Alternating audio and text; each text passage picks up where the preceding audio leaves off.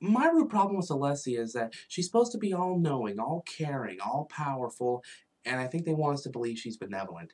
It sounds like an easy sell, but when life in Equestria is just turning completely to crap, you really have to wonder why our princess deemed it necessary to trust the threat of the moon demi-goddess threatening to shroud the world in eternal darkness in the hands of the socially awkward bookworm, the shy animal caretaker, the fashionista, the cocky athlete, the workhorse, and the pinkie pie. And then she shows up at the very end, and then she's like, oh, my student, I knew all this would happen, but I knew you could do it. And yeah, you can make the argument, but Twilight found friends, and they realized their inner potential and the magic and the power they hold and the magic of friendship that saved the day.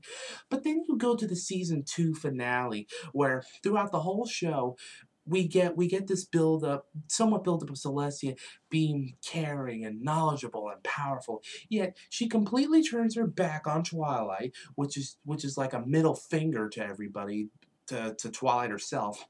And then she gets her shit slapped by Chrysalis. And yeah, I know Chrysalis was disguising herself as Cadence and everything, but given everything that's happened, you would think that Celestia would trust all Twilight's every word at this point, just as Twilight trusts hers.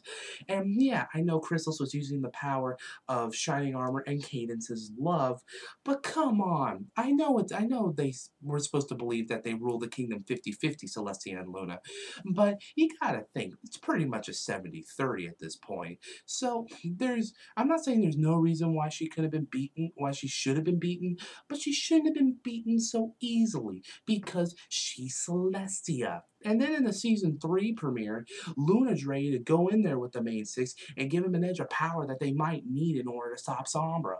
But she's just like, ugh, sister, let my student handle this. And Luna's just like, mm. And I'm just like, why do you deprive us of Luna?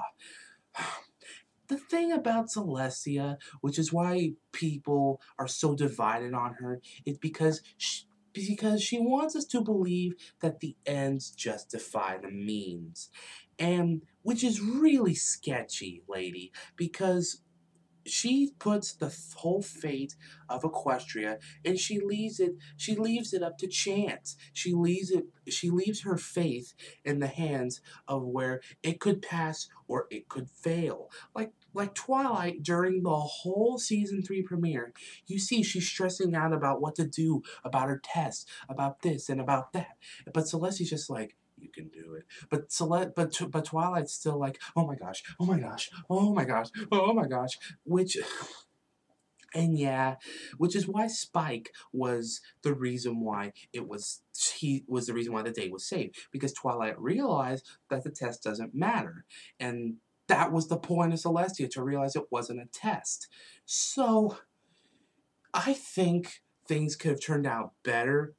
I mean, maybe Spike wouldn't have been the hero, but better that than to just cop out at the end and say, better my student be selfless than selfish. It's a good lesson, but the trauma that Celestia puts Twilight through on lesson 0, it's just ridiculous. We're supposed to believe she's all caring, she's all loving and all that, but why does Twilight fear her so much? I get she's the princess, but Celestia is essentially a surrogate mother to Twilight. She trusts her, and she loves her.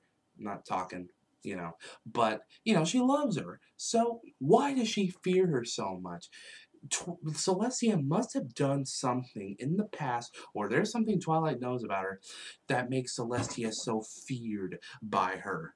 Unfortunately, consequently, Celestia also has the best Ask Me Tumblr, but that's beside the point. And then Luna participates more in the show than Celestia. Now the reasons why is because in season 2, she willingly goes to Ponyville to associate with the subjects. It doesn't turn out perfectly well, but she still tries. In season 3, she's ready to go to battle. Also in season 3, we learn that she goes into the dreams of her subjects to make sure they're dreaming peacefully. That's really heavy when you think about it.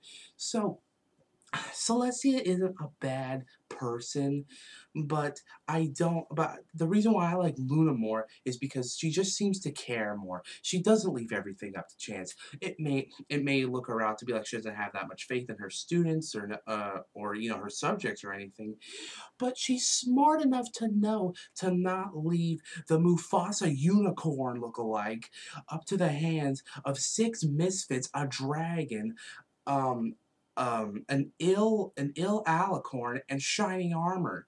Because we all know shining armor is essentially useless, and that's why I don't like Celestia. Luna's better, and she should have won the election. I'm out.